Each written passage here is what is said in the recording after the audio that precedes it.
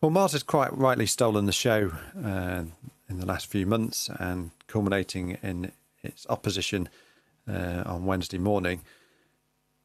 But the event coming up towards the end of the year, the Great Conjunction, is probably a more significant event actually for us.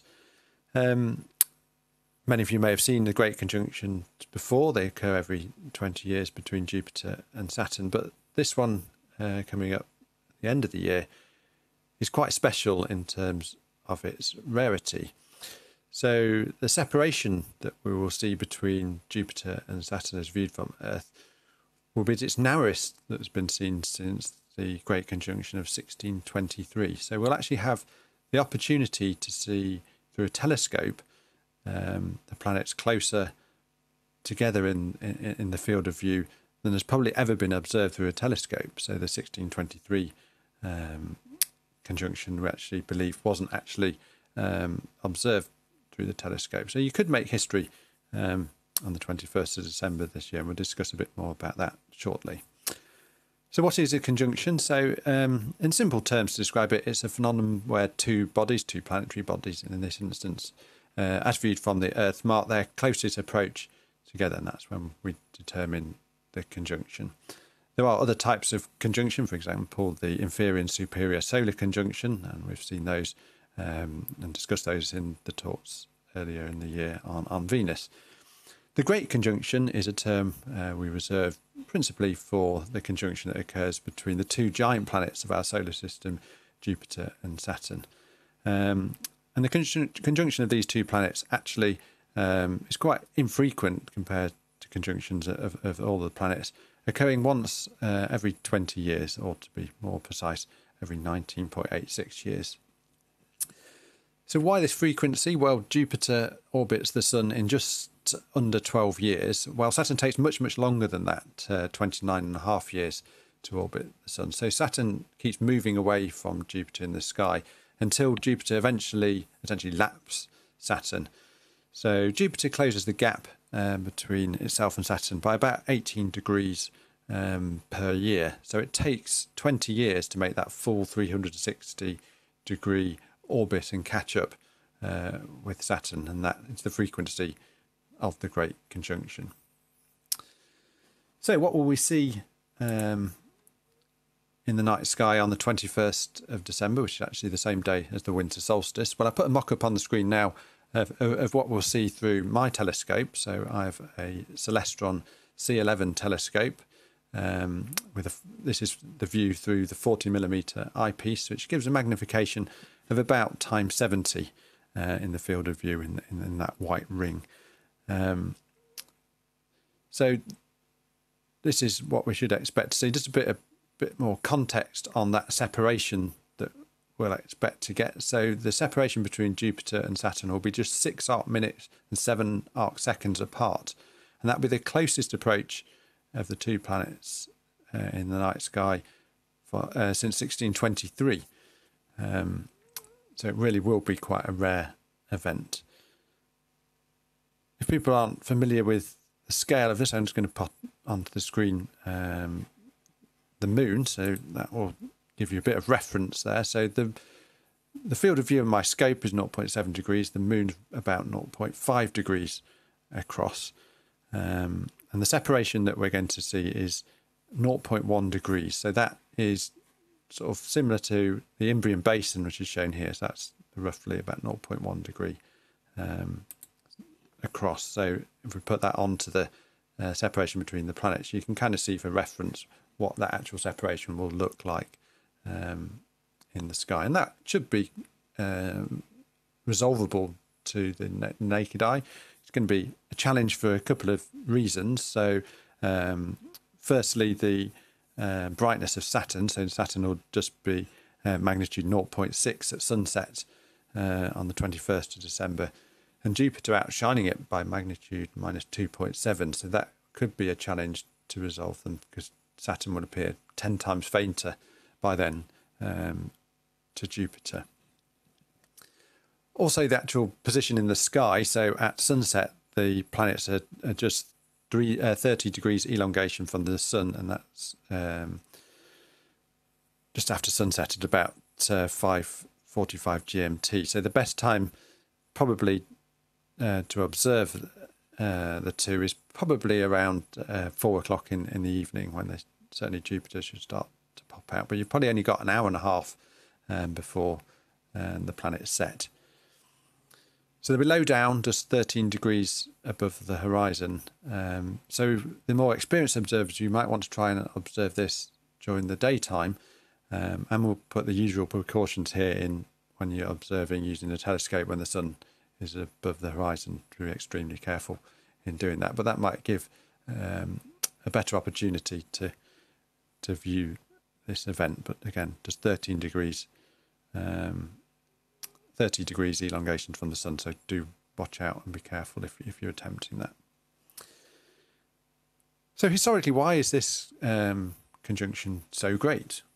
Well, we have to go back to the 17th century to find a closer conjunction, to 1623, which is actually only a few years after the invention of the telescope, which is why I mentioned earlier this event may be the closest that anyone has ever actually seen the planets through a telescope. So 1623, the separation was 5 arc minutes and 10 seconds. So compare that to our 6 arc minutes and 7 seconds. So slightly closer. But the actual event was very difficult to observe.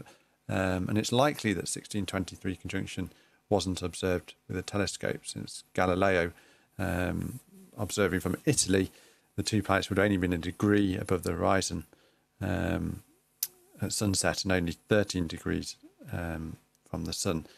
Indeed, papers written in the Royal Astronomical Society's monthly notices in 1856, and also in the Journal of the British Astronomical Association in 1896, say that the 1623 event wasn't actually observed, and it's quoting there that the planets were being lost into the sunshine. So I've put together some slides just showing the position of the conjunction between Saturn and Jupiter over each conjunction starting in 1623. So you can see here the two planets. Now I've centred here on Jupiter in the centre, so Jupiter will remain in the centre as we go through all of the conjunctions, and you'll see that separation, or relative separation of Saturn change as we go through the conjunction. So the first one there, 1623, when I said that separation was slightly closer than the one we've got coming up, just 5 arc minutes and 10 seconds. So I'm just going to scan through now and show you the separation in those 20-year cycles.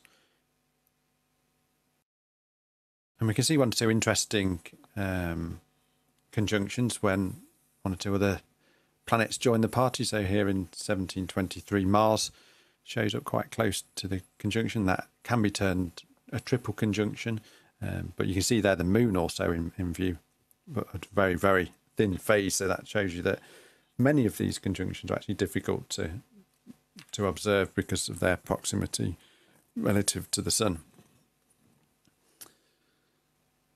And also here's a conjunction in 1742 when the planet, the star Regulus, makes an appearance. Again, another time it's termed a triple conjunction, and many of the conjunctions feature this star.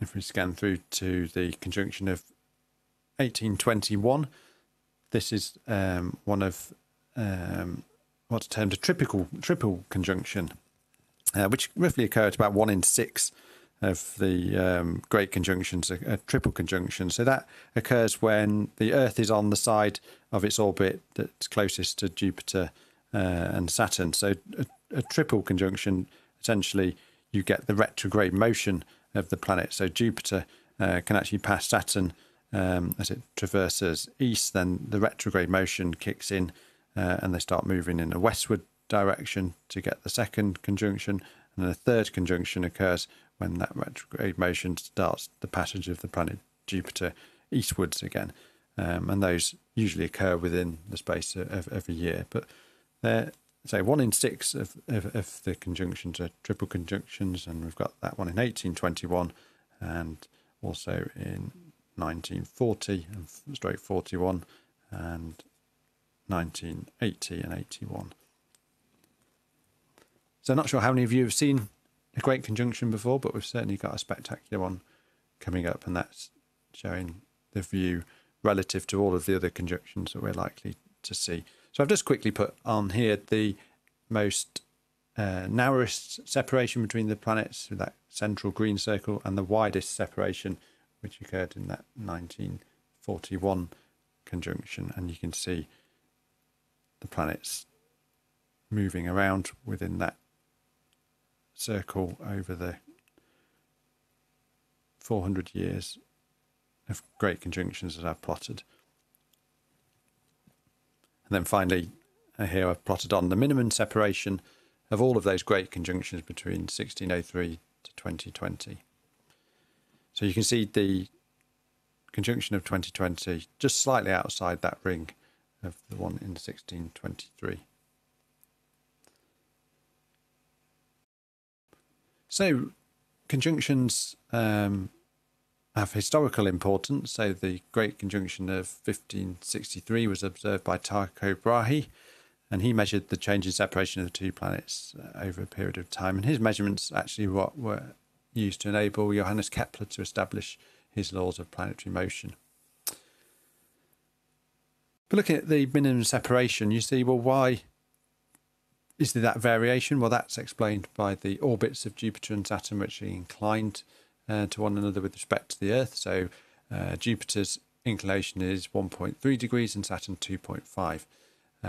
So that is the reason why we have this range of separation at each conjunction. If they were in the same plane, then they would pass directly in front of each other. I thought, well, that was quite interesting. Would Jupiter ever occult Saturn? Looking back through history, difficult question to answer. Probably the closest to that happening that we can be confident about was 1793 BC, when the separation was just 1.5 minutes. So remember, this year it's just a little over 6. And this was actually classed as a naked eye merge of the planet. So you couldn't resolve the separation of the two. So it was classed as a naked eye merge, but it wasn't actually an occultation. Difficult one to answer, and I've had a look online, and I think the general consensus is the ephemeral data that a lot of the planetariums are based on to calculate this are really dubious when you go far enough out for this event to occur.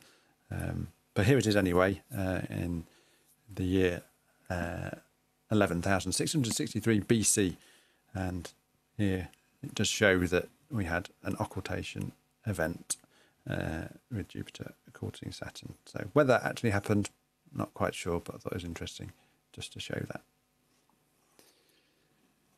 So it really will be an event to keep your eyes out for over the coming months, really, into December. And hopefully we'll all manage to get a few images of this event. Fingers crossed for clear skies on the 21st of December.